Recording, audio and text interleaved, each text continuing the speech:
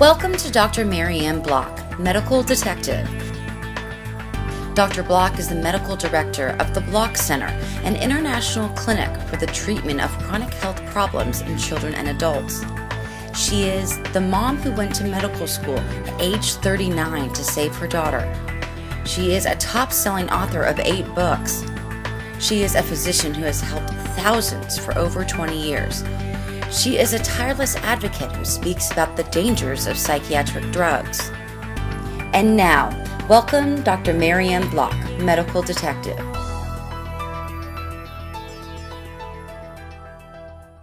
Hi, I'm Dr. Mary Ann Block. Today I want to talk about just because you're depressed doesn't mean you have depression. I even wrote a book on this same subject.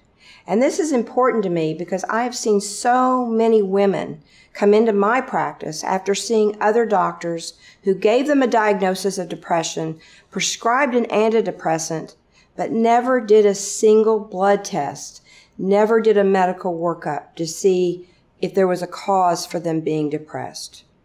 And this is really important when we look at the Diagnostic and Statistical Manual, which is the psychiatrist's manual of all of the psychiatric disorders. So it lists the diagnoses, it lists the symptoms of each diagnosis.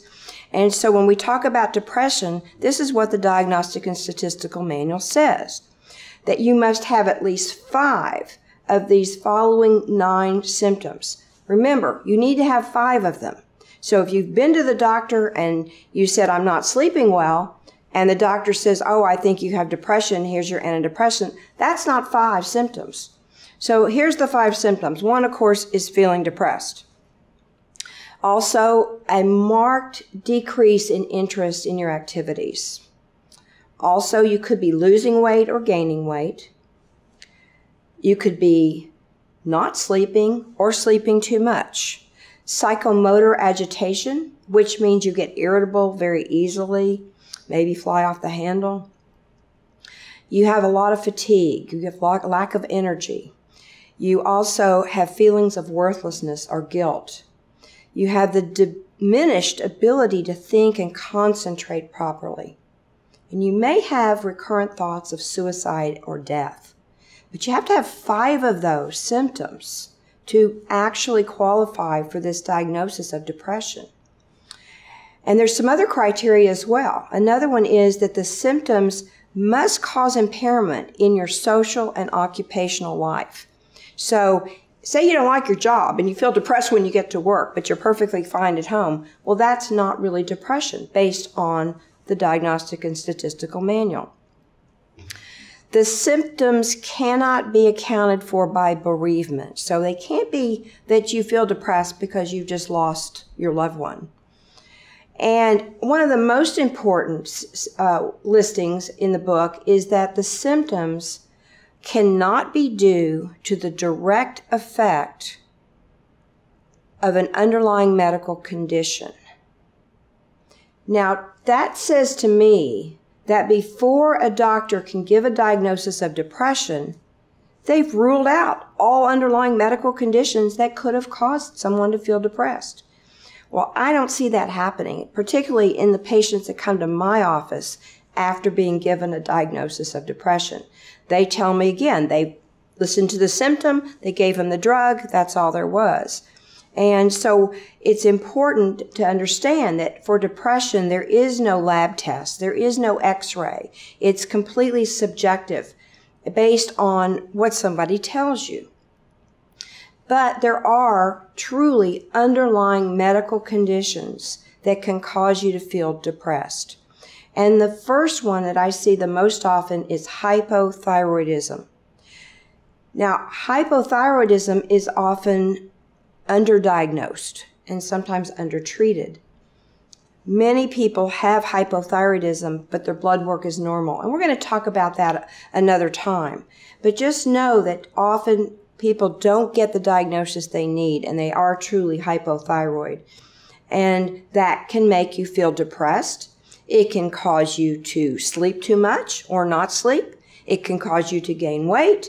It can cause feelings of worthlessness. It can cause thoughts of death or suicide. It can cause the inability to think and concentrate properly. So all those symptoms that we use for depression can also be caused from hypothyroidism. There are nutritional deficiencies that also cause you to feel depressed. Take iron, for example. I had a patient that saw another doctor, and she was depressed, and the doctor diagnosed her with depression and prescribed an antidepressant. But before she took that medication, she came to see me, and I did some blood work. She had a severe anemia. She was severely iron deficient, and when we corrected that iron deficiency, she was no longer depressed. So she didn't have depression. She didn't have the need for an antidepressant. She needed iron. There are other nutritional deficiencies. Magnesium, for example, is an important mineral that can help with the feelings of depression. Vitamin B12, some of the other B vitamins. There's numerous articles in the medical literature about supplements, nutritional deficiencies that can cause you to feel depressed. Then there's hormone imbalances, another very important one for women. If we think about the term postpartum depression, many women get that diagnosis after they've given birth. They feel depressed, and the doctor says, you have postpartum depression. Here, take this antidepressant. Well, the problem with that is they don't have postpartum depression. They have a hormone imbalance. So it should be called postpartum hormone imbalance. And instead of getting an antidepressant, they should have their hormones balanced. You know, there's not a single doctor in the world that would disagree with the statement that postpartum depression is a hormone imbalance. So why are we not balancing the hormones instead of just prescribing psychiatric drugs? Allergies can also cause you to feel depressed and even anxious. I have many patients who become anxious when they eat a certain food. And we're able to skin test them and find out which food makes them feel that way. It can also make them feel depressed. So allergies is another medical condition that must be ruled in or out before you give a diagnosis of depression. Of course, there's drug side effects, and everybody should get the drug insert from their pharmacy and read the side effects. So the only way you can know if the benefit of a certain medication is worth the risk of the side effects is for you to know what they are. Because according to the FDA, less than 1% of doctors know the side effects of the drugs they prescribe. So you should know them. Because there are side effects. And when we talk about antidepressants, here are some of the side effects that can occur. Suicide, homicide, psychosis, delusions, hallucinations, agitation, confusion, hostility, personality disorder, impaired judgment, depersonalization, paranoia, antisocial behaviors. Yes, those are real side effects to antidepressants. So it shouldn't really surprise us when the young man from the Columbine murders was taking one of these antidepressants. If he was one of those people that had these side effects, you could see that he could have been delusional. He could have been confused. He could have been having hallucinations. And then he committed homicide and suicide.